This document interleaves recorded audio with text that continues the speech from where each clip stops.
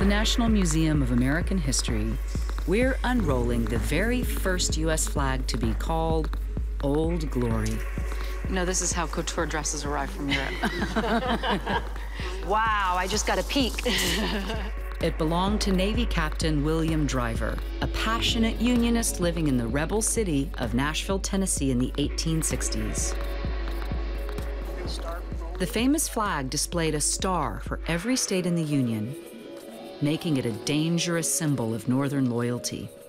Even though they were occupied by the Confederacy, he wanted to make sure that all the states for the Union were represented.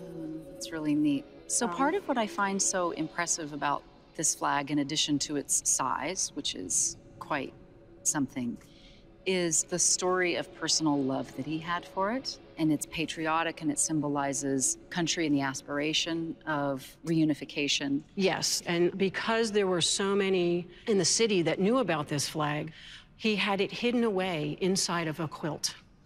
And neighbors who were pro-Confederacy came to the door and said, "Give us the flag."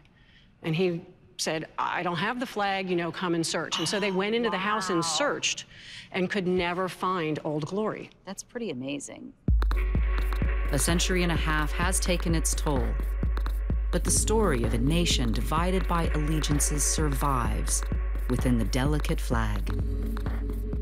Well, it's absolutely gorgeous, and Old Glory, it's a pleasure to meet you. I've heard about you my whole life.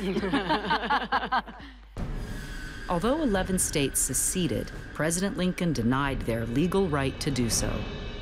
Throughout the war, Union flags would contain stars for every state.